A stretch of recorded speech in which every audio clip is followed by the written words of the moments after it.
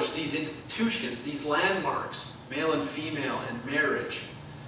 And he established other ones. No other gods before me. Honor your father and your mother, just as an aside. There's a lot of people who say they're the most marginalized people in society. I'm more marginalized. You have the Oppression Olympics, right? My group is more marginalized than you, so we're higher on the totem pole of oppression, right? There is nobody who is more marginalized in today's society than the elderly in long-term care homes. In some places in Canada, 40% of the people in long-term care homes have died because of COVID-19. Their children put them in there and forgot about them. And the state, you know, they put in New York, you saw what happened. They were putting sick people into the long-term care homes. And it wreaked just absolute havoc. But the Bible says, honor your father and your mother. And that is a landmark. The Bible says, you shall not covet. What does the progressive agenda say? I want what's yours. I want what you have. And I will take it from you by force. I will take it from you by changing the way that the government operates. And these are landmarks. The Sabbath. The Sabbath is an ancient landmark for the good of society. It sets out that God created male and female. And you know, I had occasion to talk about God's creative power in the context of these peacocks, going back to the peacocks. These peacocks, once a year, the males have these feathers that look like eyes. You've all seen them. And once a year it grows these really long feathers for the purposes of the mating ritual, and then it drops these feathers, and they're all over the place in our neighborhood, right? So we go around and we pick them up. And you take a look at that feather, and it tells you that there's a creator. It tells you that there is a God who designed and created and brought order to this world. Look at the eye on a peacock's feather. God replicates that through little tiny strands of DNA, and he does it over and over and over, thousands and millions of times, because it's designed that way. And when Charles Darwin saw that eye, he said, this thing makes me sick. It makes me sick because it tells me there's a problem with my theory. How in the world could the eye of a peacock feather just evolve? It's an impossibility. Amen. And so, the Sabbath talks about the Creator. It says that there's a God who created you, and who loves you, and who set aside a day for you and Him for rest and for recreation. And the Sabbath is under attack, and it will be under greater attack in the days ahead. You see how, again, the progressive agenda is growing globally to change the Sabbath to Sunday and to have everybody worship on that day. Now, for whatever reason, as I was thinking about what I was going to preach about today, I started thinking about the 1260-year period of the church in the wilderness. And we know that that period begins at 538 AD, and it ran to 1798 AD.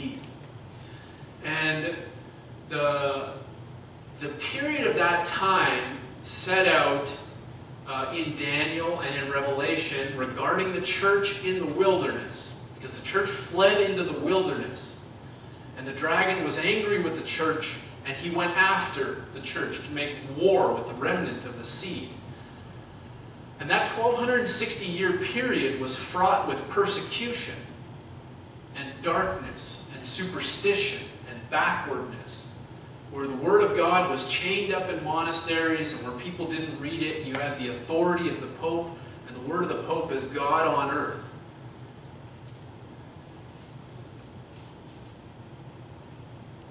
But that period of time was also a time of the preservation of the faith.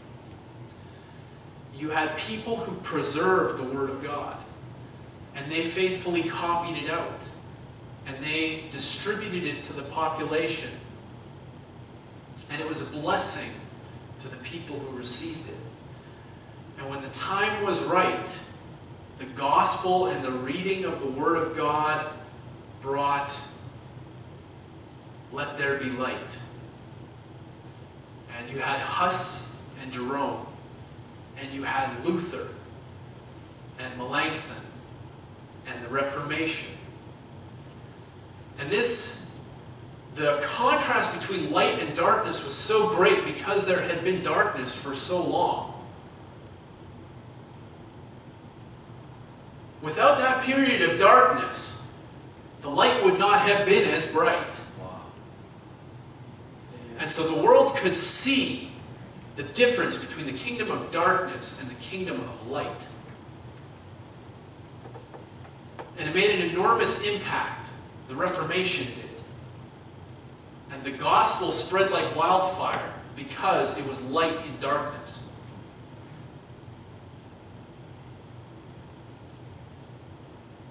Without the gospel, there would be no Reformation. But without the Reformation, there would be no Renaissance. And so you had the Reformers and this light that began to shine. And there was corresponding light in the world of music and architecture and the study of the Word of God.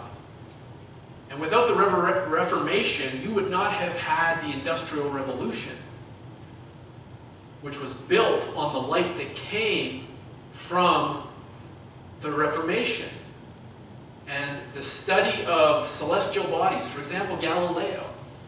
Galileo began to look at the universe and say, the earth moves around the sun. I can see that that's the case. And I can see that the earth is round. You can tell by looking at the horizon. And he published this work, and the Pope said, you are going to recant of this heresy that the earth moves around the sun. Everybody knows that the sun moves around the earth. It's a very egocentric position to take, unsurprisingly for the papacy. The sun moves around me, not me around the sun. And so Galileo was forced in this show trial to say, the church had said, you have to say it doesn't move. And so finally Galileo says, fine, the earth doesn't move. And then under his breath he's rumored to have said, but yet it moves. And he was imprisoned for 7 years in his house because of his findings scientifically. And without the Industrial Revolution, you would never have had the Revolutionary War in America, because it gave the strength to break free from the British yoke. Now, let's back up though a little bit. I'm going to tell you a story about how the Protestant Reformation spread in Europe. We know that the Protestant Reformation spread in Germany and into Switzerland. Right? You've heard of William Tyndale. William Tyndale had a dream that he was going to translate the Bible into the English language. But even before William Tyndale, you had the Reformation come to France. And you had a Protestant group of people called Huguenots. How many of you have heard of the Huguenots? Is there anybody here who has Huguenot blood? Well, I actually don't. I'm Scottish. Scottish, German, and Ukrainian, I think. Slavic. But the Huguenot people in France, 90% of the country was Catholic, but when the Reformation came to France, when the gospel came to France, the Huguenot religion, that Protestantism, it began to rise because it was light and darkness.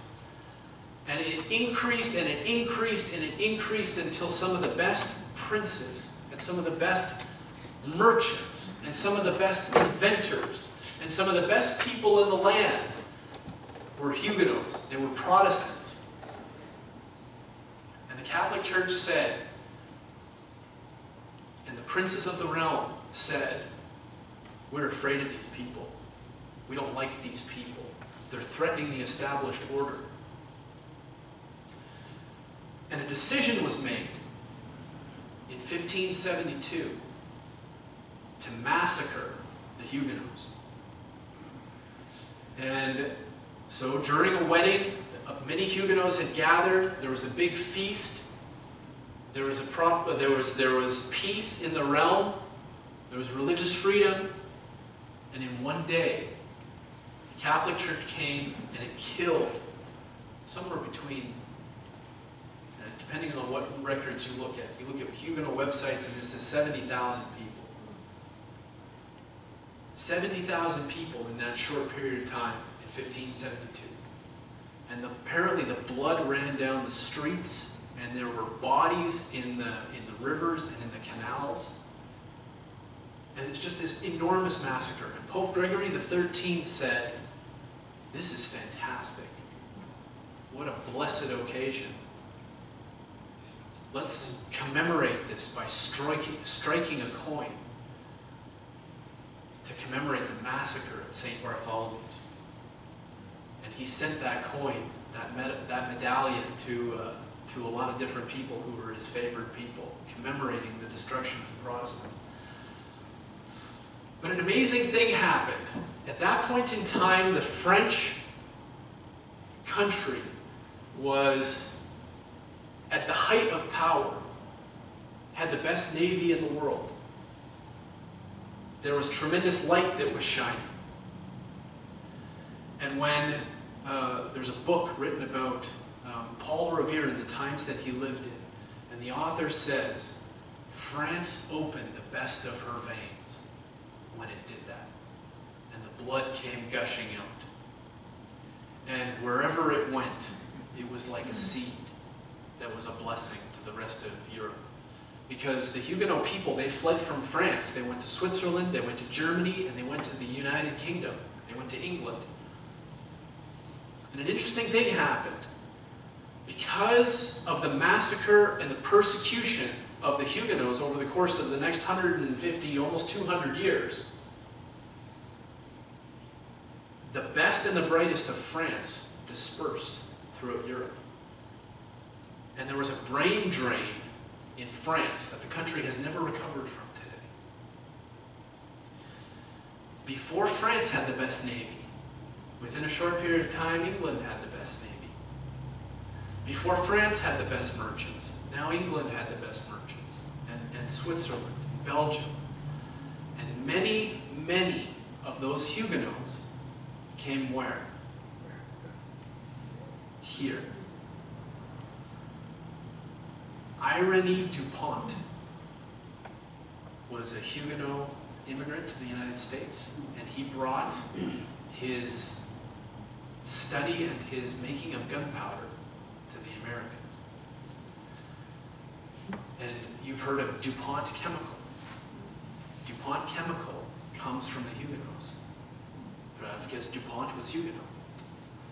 And you've heard of the Rockefellers and the Wright brothers and Walmart.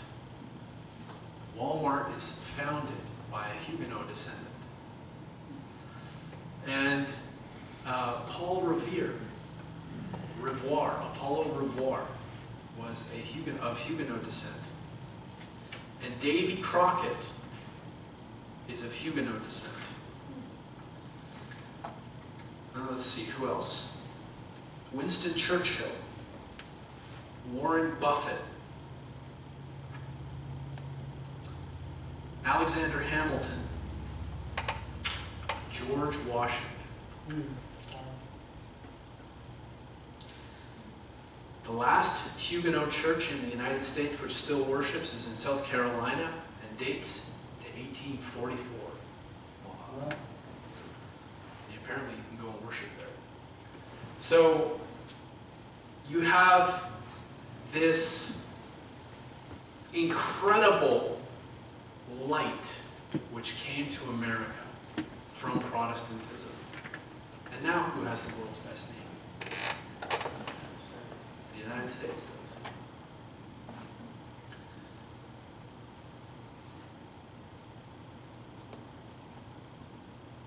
Now, the Bible says that the church will be in the wilderness for a period of 1,260 years. And I want to tell you something, that while the church was in the wilderness, there was comparative safety to the church. And in the Bible, whenever you see that somebody is in the wilderness, it is always in preparation for war. Always. When Israel was in the wilderness for 40 years, it was in preparation, not just into the promised land, but it was in preparation to make war in order to enter the promised land. And when Moses was in the wilderness with God for 40 years with his sheep, this is before he went to Pharaoh, it was in preparation for a conflict, a crisis. It was in preparation for the Exodus. Moses was in the wilderness for 40 years. And let me tell you, when God gave him the word to go speak to Pharaoh, the word that was spoken was offensive. I was talking to a student this week, and he was told by his university, he said, well, I thought I had freedom of speech. And the university said, you have freedom of speech as long as you don't offend anybody.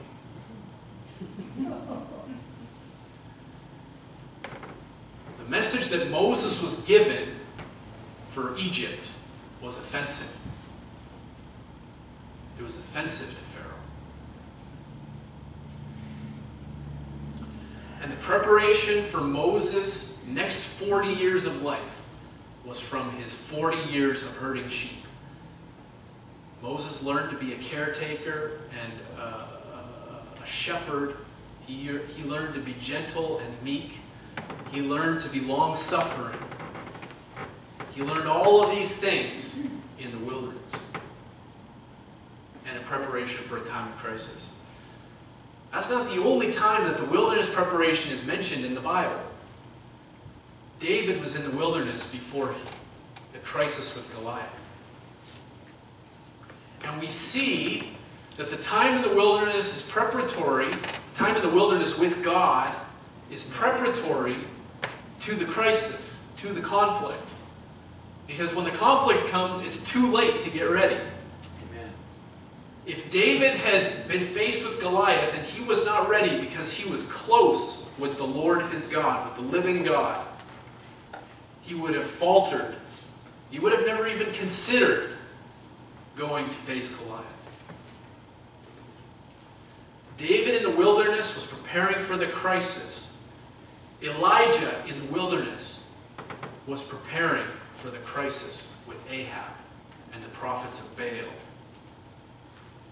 John the Baptist was in the wilderness before he came to speak in Israel. Jesus was in the wilderness before he came to preach to the people. Even Paul, it says that after the road to Damascus experience, Paul says in Galatians chapter 1, verse 25, that he immediately went into Arabia, and he was there for 3 years. Little is written about this time in Paul's life, but in Galatians chapter 4, verse 25, it says that Mount Sinai is in Arabia. And so, the message that I have for you today is that the church needs to lock itself in with God. Amen. We are in need of a wilderness experience today. We are personally. I am personally. You are personally. Because the crisis is coming.